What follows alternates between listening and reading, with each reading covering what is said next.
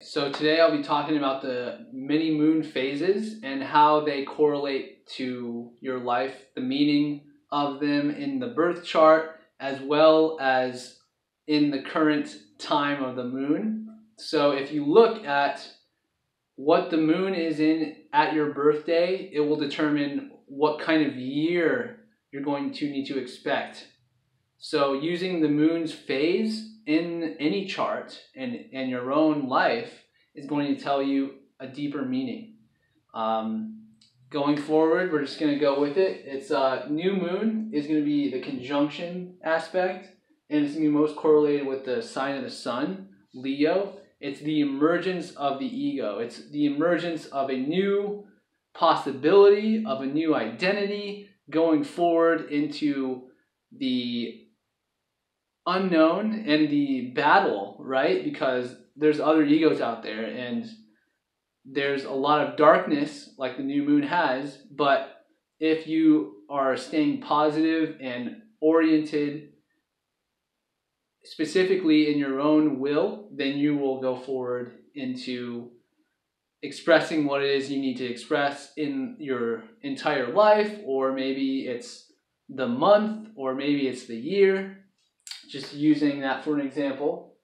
And by the way, the new moon is 45 degrees to 0 to 45 degrees after the moon, the sun in your chart. Forward crescent is 45 degrees to 90 degrees. It's the sextile aspect and most correlated with the crescent moon, or I'm sorry, it's more correlated with the planet moon in the astrology chart. So this is the struggle. This is the needs of the person at odds with the needs of the other. You have all these very sensitive emotional needs and you have these own ideas, and maybe matching them with what the needs and wants of others is going to be a struggle for you, going to be a difficult process for you to unfold in your whole life or unfold in the month or the year. So looking at that phase is going to tell you a lot of information and give you some insights on what your struggle is. Also, what aspect is the moon at that specific time to other planets. It will also tell you more into what kind of struggles you're going to need to face and overcome. So, as a sensitive feeling person that's very in tune with the inner world of the human psyche, you are going to be at odds with the outer world and the psyches of others. Okay? Going forward, the first quarter moon is directly correlated with the trine aspect. Jupiter is the planet that represents this first quarter position, and it's 90 degrees to 135 degrees after the sun. So this is an expansion time where you're looking at your own ego and your own identity and seeing that there's actually much more to learn. There's much more to experience in your life. And it kind of is a dropping away a little bit of what you thought. And it is going into the realms of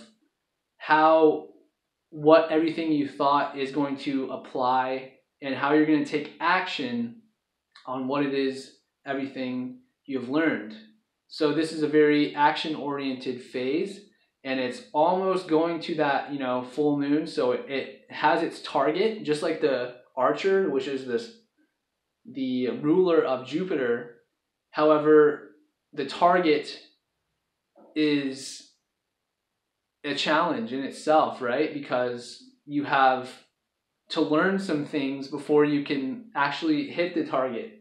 So it is about learning about that whole, how you're going to take action on what it is your own identity you have identified with the past and how you have integrated it into your own life.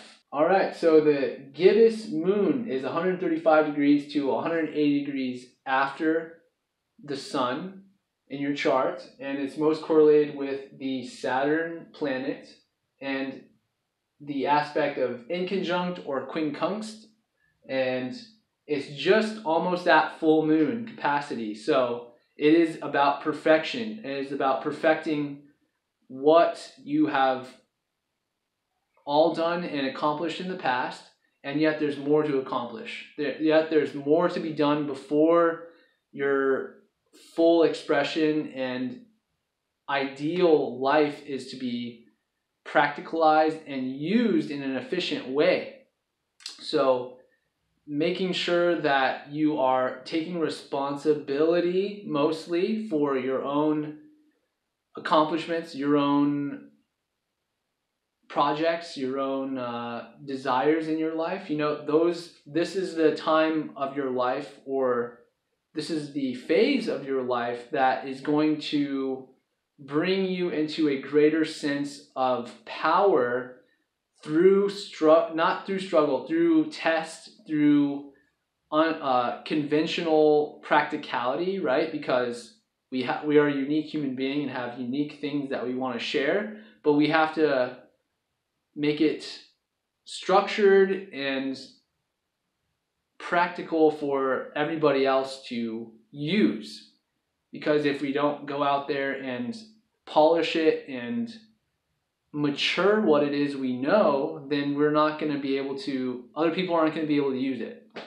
So making use of all the things that you've been through in your past and refining it to a specific product, package, or construct so that you can distribute it in a way that is useful. All right. Full moon is going to be 135 degrees to 180 degrees after the sun. So it's going to be opposite of the sun, where the sun is in your chart, or it's going to be slightly after the opposition.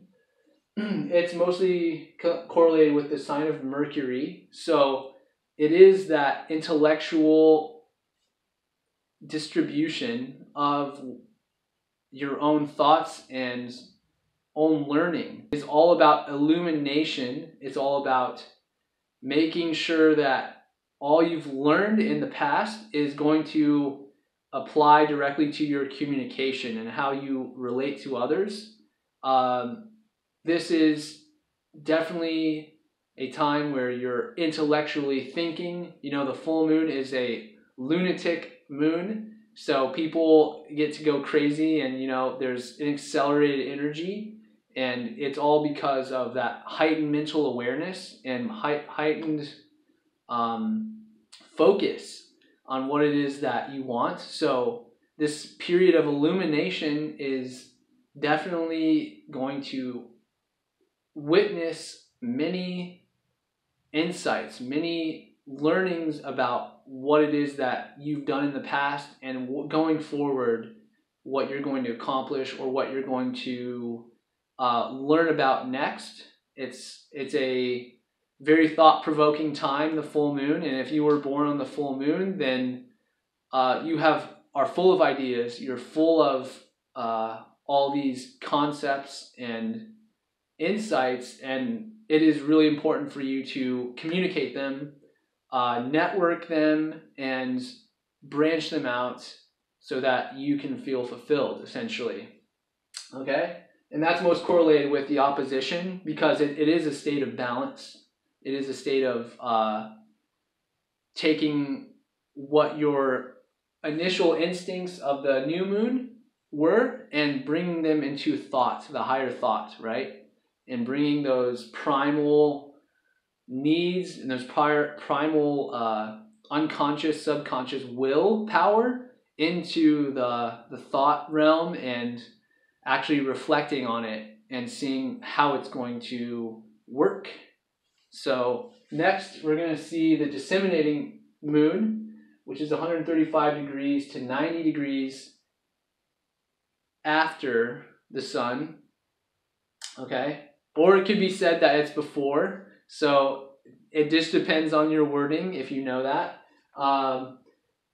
But the trine aspect is most correlated with this disseminating moon, and it is ruled by Venus. So it is about distributing. It's about balancing, and it's about taking into consideration how you're relating this information of the past, how you're relating, and making it beautiful, orienting it in a way that's creative, and using your own abilities so that it is possible for you and others to connect in a harmonious way. So taking what the full moon illumination gave you and then taking it forward into a deeper context of the many creative aspects and also pragmatic ways that you can implement what the new moon insights gave you.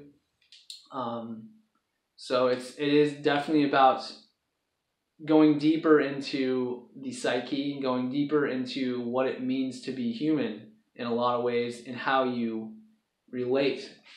So last quarter moon is going to be the sextile, and that's most correlated with Uranus, the last quarter, and that is essentially reorientation. It's about breaking up those old constructs of the whole cycle that you went through before, and then taking away what it is useful for you, and then going on this new future path of evolution.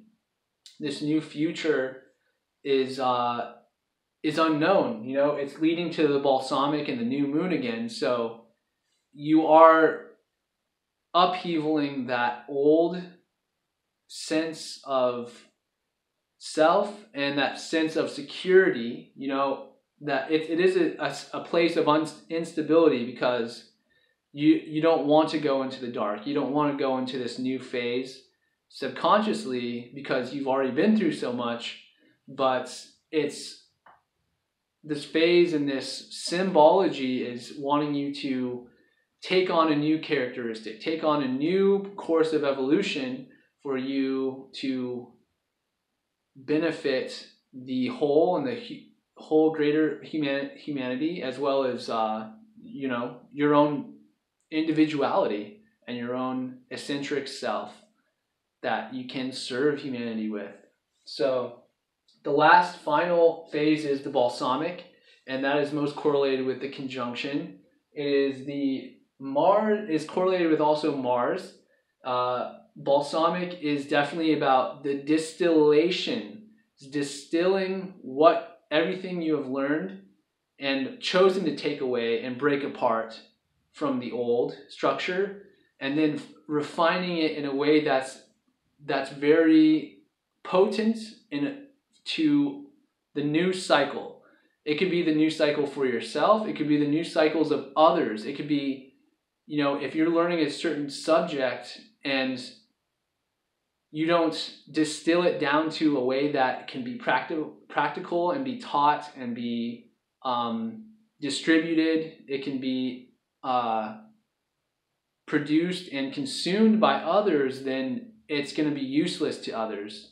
And this phase of the moon, whether you were born under this moon or that's the phase of the moon that your birthday landed on this particular year, that will be a major theme in your life of boiling down what it is that you have to offer, what it is that your message is, and making it so clear and making it so potent for others that they can properly use it in the way that there's going to help them in their own cycle, in their own new phase of entering this pattern again, this hero's journey. So excuse me, but that about concludes the whole moon phase video. Hopefully that gave you guys a little jog, and we'll see you guys on the next one. Thanks.